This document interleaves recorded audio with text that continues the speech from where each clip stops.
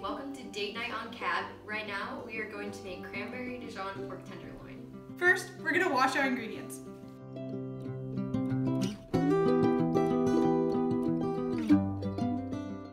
Before you get started, make sure that your rack is in the middle of the oven and preheat the oven to 450 degrees.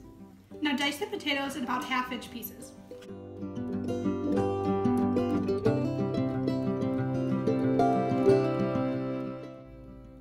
Next, we're going to peel and mince our ginger until you have about 1 teaspoon.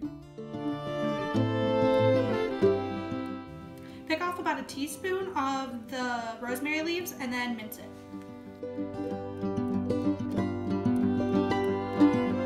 Now we're going to zest about 1/4 of the lemon. Okay, take a pot and fill it with enough water to cover the potatoes by about 2 inches. And salt your water.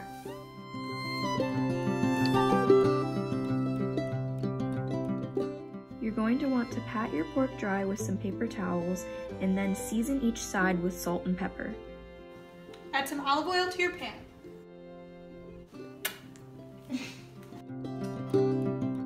And brown it on all sides. Grab your tongs. This one's not brown.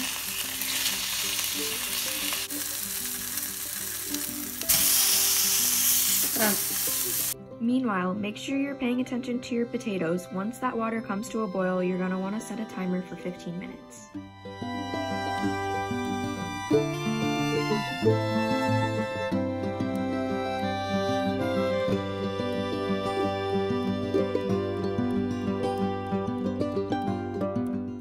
Pork's been browned on all sides, you're going to want to grab a cooking sheet, spray it with some non-stick cooking spray, and place your pork onto the baking sheet. Place your green beans on the opposite side of the baking sheet and put it in the oven for about 10 to 12 minutes until your pork is cooked through and the green beans are tender.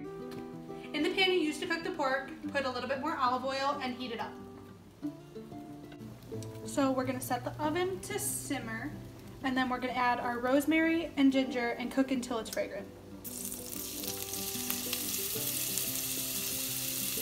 And you could just move it around in the pan so it doesn't start to stick. Stir in your jam, mustard, stock concentrate, and 1/4 cup of water and simmer until it's slightly thickened for 2 to 3 minutes. Once your timer for the potatoes goes off, you're going to want to remove the potatoes from the water. We did this with a slotted spoon so that we could reserve some of the water for later in the process when we're making the mashed potatoes.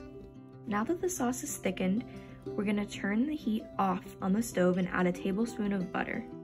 Place your strained potatoes in a bowl and mash them with the sour cream and 1 tablespoon of butter.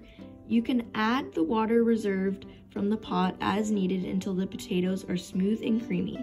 Then finish them off with some salt and pepper. Toss your green beans in the lemon zest and rosemary that we chopped up earlier. Once you've let the meat rest, you can slice it crosswise and plate it.